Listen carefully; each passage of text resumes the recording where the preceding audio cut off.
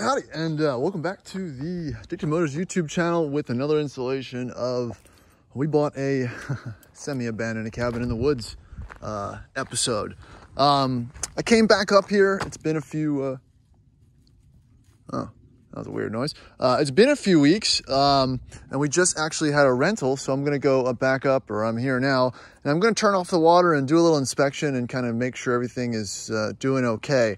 Last time I was up here to turn the water on, we found some split PVC water lines that I guess hadn't drained well going to the washer and dryer. So I'm going to go and check the pipes down low, and I'm going to winterize it again, at least from a H2O standpoint. And then I'm going to do a little walk around and just kind of inspect the property and kind of see the status of the trees and whatnot, you know, just to make sure, you know, we have some dead trees on the property. And I wanted to just kind of make sure they haven't gotten worse in case there's, oh, there's one right there. In case there is some type of threat that it's going to start dropping or shifting down. Also wanted to make sure the Rover's still here, and it is. Probably dead as a doornail, but you know, I'll have to bring him a battery charger next time. So let's go inside and check it out. So we have survived, and it's actually, I didn't leave any of the heaters on, I don't think. Oh, nope, we did. I'm gonna turn those off. And it's actually pretty decent in here. I was gonna think it was gonna be colder. It's probably about 40 outside, which isn't bad. So looks like the water hasn't frozen up or anything like that. You know, I had a little more confidence in the plumbing system than Cindy, but we're kind of half and half now that the pipe that's split, and I'll show you what that is. These are the culprits. Had a nasty little crack right there and right there that we just, you know, didn't really notice until we saw it kind of pissing everywhere. So awesome, that survived. But we got the floor wet and everything. So I'm gonna go downstairs and, oh, I guess this is new. We have another chair here. I'm gonna go downstairs and start letting the water out again. Don't need to be here too long. But just kind of, you know, just giving it all a once over. It all looks good still.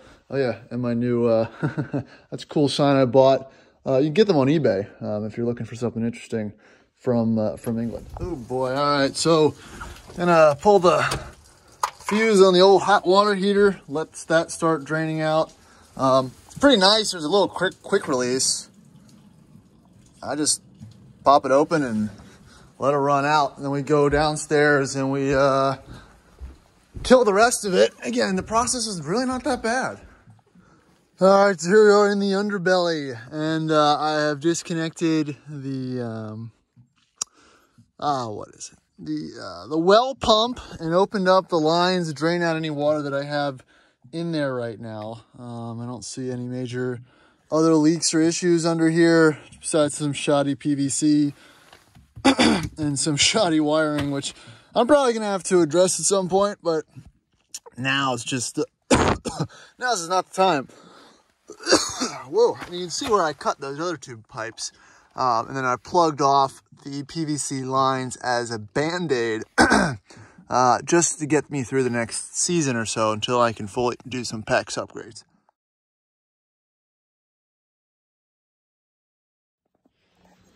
All right, so winterization, we're doing it again.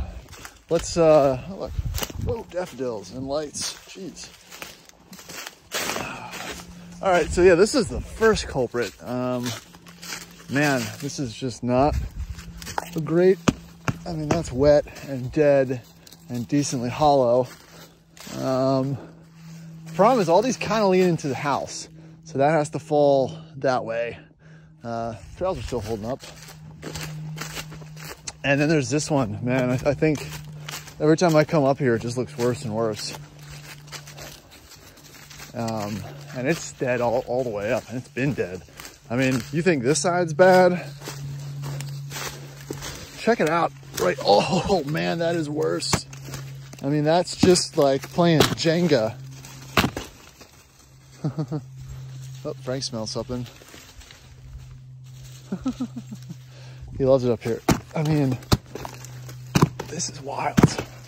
I just want to kind of push it over. Oh, man. Well, that's That's gonna fall in the house. All right.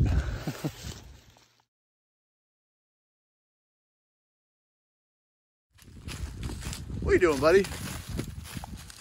All right, but everything else, the well hose is still there, not exploded.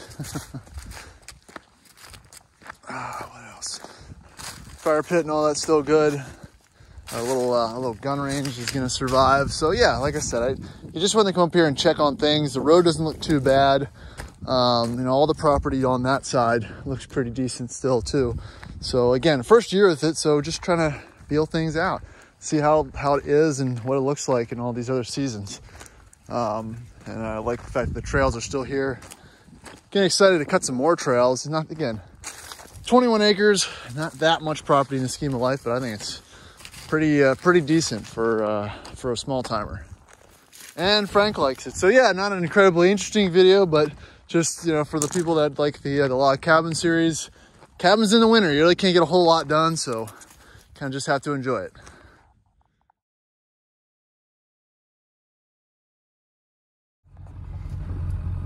All right, again, so that'll wrap this video up. Just a quick kind of update type video. I'm in the truck, 250, and 4 low, and that low ratio, 410 first gear crawler to get down the mountain here. And this is the first time I've really taken the truck out and about since I got the radiator core replaced. You can check that video out in the forward section of the playlist. And we're just gonna drop in here, kind of stay off the brakes. But you know, this is way steeper than it looks on camera. And this is a big, heavy truck. So luckily it's not too muddy today. Hit a little mud patch on the way up. Have to do a little bit of steering, but it should be smooth sailing. So appreciate you guys watching. Check out my next video. We've got more Land Rovers coming up. I've got a LR4 on the yard, as well as an LR3 on the way, a 2006 supercharged L322, and the lowest mile Volvo XC90 that I've ever seen. So if that interests you, stay tuned.